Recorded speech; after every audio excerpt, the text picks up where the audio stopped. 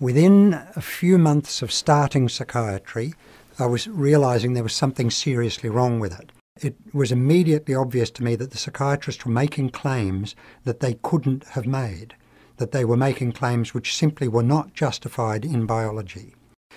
But if you stand up and say that what you're doing, ladies and gentlemen, is not science, it's pseudoscience, then you are challenging what's holding the whole profession together. What's happening in psychiatry is that there is a general agreement there will be no criticism of the status quo. There will be no criticism. I think secretly they know deep inside that if anybody criticises this or examines this too closely, it might fall apart. This is all held up. The sky hook that holds this palaver, this mess of jargon in place, is the single injunction: mental disorder is brain disorder. That is the single intellectual hook that holds this edifice in the air, that stops it all collapsing in a heap. They just make this claim: mental disease is brain disease.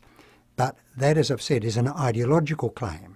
People are being told, you have a chemical imbalance of the brain which is genetically determined and you've got it for life and there's nothing you can do about it and you will forever be limited and restricted and you must take these tablets, which will dampen your creativity, your sensitivity, your awareness, they will damage your sexuality. You've got to do this because you're sick and we can see it, but you can't.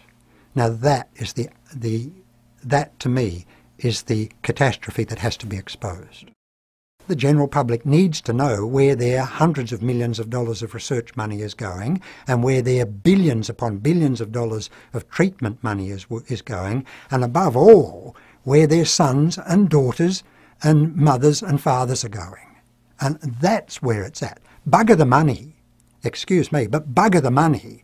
It's the lives that count.